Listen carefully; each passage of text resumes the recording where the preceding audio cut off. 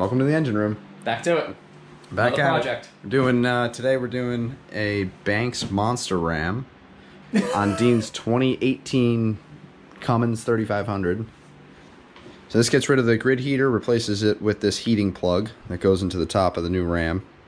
The new air horn, new fuel lines, new plenum, hardware, nuts and bolts. Yeah, pretty good kit. Very complete kit from Banks. Yeah. Already pulled the EGR off. So we're gonna get into this now. I'm gonna pull everything out, take the fuel rail out, pull the wires off, replace all this, clean it, put it all back together again. Alright, where we at? Well, I gotta take off this silicone boot off the boost tube. Pull the boost tube off. Right at the intake. Take this Already off. pulled the EGR and Yep. EGR valve. Pulled off the wire to the original stud for the grid heater. Right.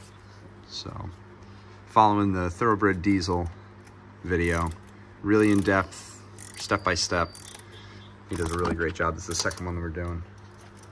So, This sucker off. Pull this horn off and see what kind of conditions we got underneath. Check this out. What do you got? We got the Banks intercooler pipes. And boots. And boots. This should slide off really nice because I just did it like 3 months ago. Very nice. Let's see. Still got lithium So grease what on kind it. of condition this thing's in? Careful. Wow. Okay, that's not great. No. But that's clean. 47,000 miles. Wow. I guess there's something too. Just I don't really take it for short drives. I take it, long trips, New Hampshire, all over the place, 300+ mile trips, towing. Not bad. They say to do that. It keeps everything hot and clean, and I do run additives pretty frequently. Every other tank. So what do you do around town? You don't drive? No, not this. Only highway. Yeah, only highway. Only at this, highway yeah. mileage. All right, cool. You keep going. All right, pulling the fuel lines off. We got the first two off. Nice caps. Banks kit comes with the caps, which is awesome. So pulling these fuel lines, 19 millimeter. They're a little tough. Dean's struggling a little bit, right, Dean? Yeah, but I'm gonna double wrench it. You're gonna double wrench that one? Double wrench. All right, cool. So that's pulling the fuel lines.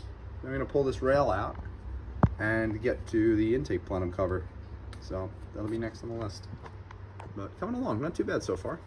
Just biggest thing is pulling off all the electrical connections, these breathers, and you just got to be gentle with the injection control. Fucking right. Damn. What do you got there? This is a automotive like carpentry tool. Is that an automotive nail puller? It is now. What are we doing? I'm trying to pry against the head. Oh yeah, get that thing. That's bound to break something. Yeah, that's not great. Yeah, maybe we shouldn't try that. That needs to stop. Yeah. You get the carpentry tools away from. Yeah, that's not The diesel ideal. mechanic operation that's going on here. Modified I don't like wrench. this. You don't like this one? No. Why? It works perfect. No. So we clearance this one. It's a V-groove. 19. Oh, so we're gonna try the V-groove. All right. I'll hold the light. How's that? Yeah, that's good. Oh, that's nice, but where's that hammer? That's what we need. More hammer. Yeah, get it in with the hammer. Here you That's go. what we need. More Here, hammer. I'll give you the small one. Yeah, that's good. There you go. Just to break it Give it a loose. little tap tap. Just a love tap. That was enough. That was You see that? finesse. Look at that. That's the automotive hammer. If you used Yeah. before, that was the problem. You were using carpentry tools before it. All right, so both sides of that is loose. I just got to get the other one looser. Just get that. You don't have to get it all the way off that one. Oh, the last? No. So Oh. all you got to do is just get it loose, take it off the fuel rail, and roll it up. That one. Let's try. A modified wrench. Modified 19 mil. Modified 19. Get that in there, and get it. Just get the one that goes the injector line just loose enough so it can pivot. Easy. It's just that easy. So I just have to do it. From here, it's way easier. Oh, From where I stand. yeah. I'm not hunched over in the engine bay Right. for a little Yeah. while. You know what the problem is? What's the problem? It's not me. Manufacturer's fault. Yeah, that's exactly Yeah, this is what definitely it is. a manufacturer's defect. defect. They should have made it easier. Yeah. Actually, they should have made it so that way the grid heater didn't fail and it had a bigger intake. And you wouldn't have to do this. Now that's too much But common that's sense. asking for too Yeah. much. We needed Gail Banks to get in here and modify the situation. Loosen it. So all you got to do, now that that's loose, that last injector connector, now you can just disconnect and roll. Like that? Yeah, just roll it up out of the way. There it is. Take it off completely.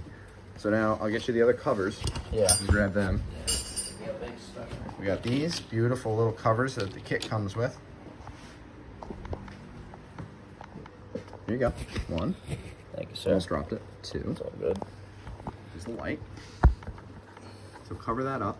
Now, don't try to pull off the fuel pressure sensor while the rail is in place.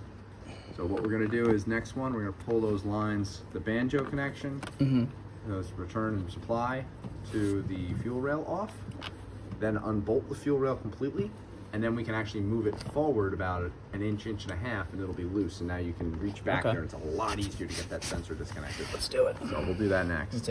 All right, we got the fuel rail out, got all these plugs out, just pulled all these bolts. I'm gonna lift this plenum cover off, or I guess intake cover. I'm gonna try to peel up on it. Just go gentle. Oh, okay. That's awesome. That's doing it. I'm trying not to drop anything in there either. We got this back here. That'll be preferred. Yeah, you don't want any sand in your. Well, maybe not today at least. Yeah.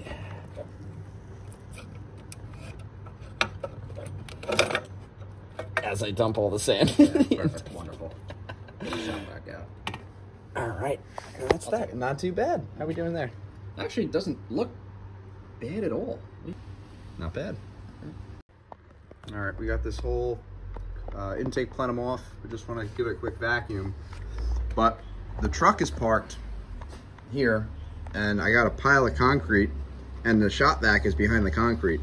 And you can't start the truck because there's no fuel rail anymore. There we go. That's it. Even better, battery powered. That's it. That vacuum sucks. That it does. Look at that.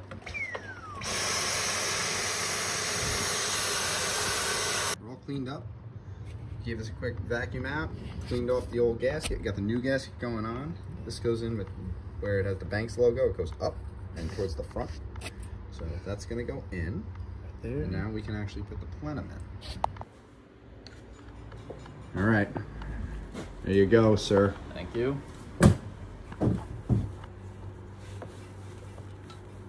You gotta go under. Under? Well, over.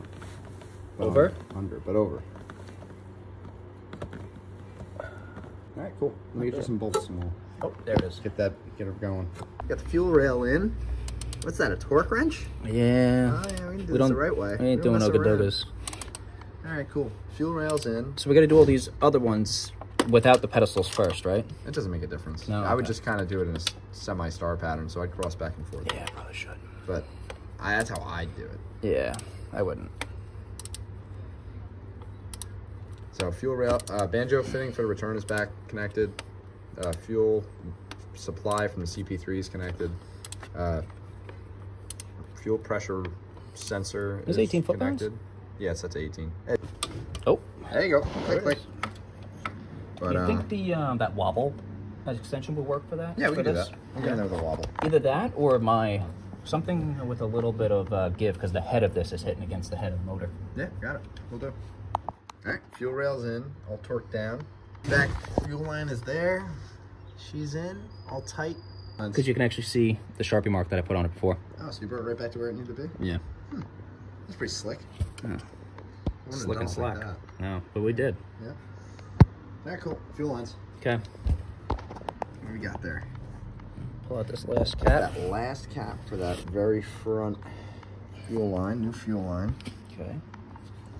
Where's that new one? This Everything is else is on, we're ready to go. They're all torqued down, so that's the one that comes with the Banks kit. Yeah. There's only one way it goes, so you really can't mess it up. You want to bet? Yeah, you could probably mess it up. You could probably mess it up.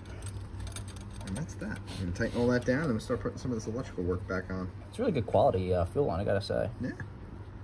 OE quality, that's what they say. Gale knows what he's doing. Yep, Gail Banks has it figured out. Very nice. Very nice. Shiny parts. All right, all fuel lines are on. Got to rag stuff down in there so we don't drop anything. But everything is tight. Fuel pressure sensors connected. Put that on before we put the rail back. All this is torqued down. What is it? 17? 18 foot-pounds. 18 foot-pounds on all those. Put a little drop of Loctite on all of them. Yep. So next step is to just put all the electrical back in, all the electrical connections, reconnect everything, get the insulator back on top, and then once all that stuff's together, we can put this intake horn on. All right, how's that gasket treating you? Oh God, it's fighting me every bit of the way. Fighting you every step of the way. Yeah. So that is the throttle body, I guess. What do they call it? No, it is called the throttle valve. Throttle valve. Yeah. That'll do it. Yeah. So very stuck onto the intake horn. So we had to knock it off with a 2x4 and a lump hammer, but it went. It's off. So just moving everything over. Pulled the intake temperature sensor off. That's on. Plugged up the holes on the new Monster Ram, and yeah, just getting ready, prepping everything. Gonna put that intake valve back on with a fresh gasket, and then this will be ready to go in.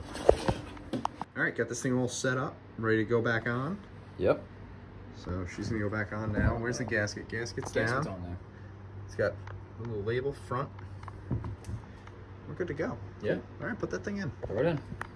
So to put the bolts down inside the horn itself, the one that goes inside here, down in there, the one that goes down in there, you don't want to lose.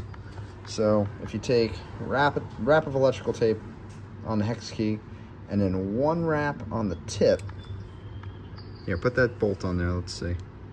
You can force it on. Nice and snug. Nice and snug. And it makes it so it doesn't fall. How do you feel about that? That's nice and snug. Yeah. That's Yeah, that's good. That's good. All right, cool. Put that one down in there. And the grid heater hole. Help if I put the wrench to tighten. No, that's the one that goes over there, but we did it with the grid heater hole already. Beautiful.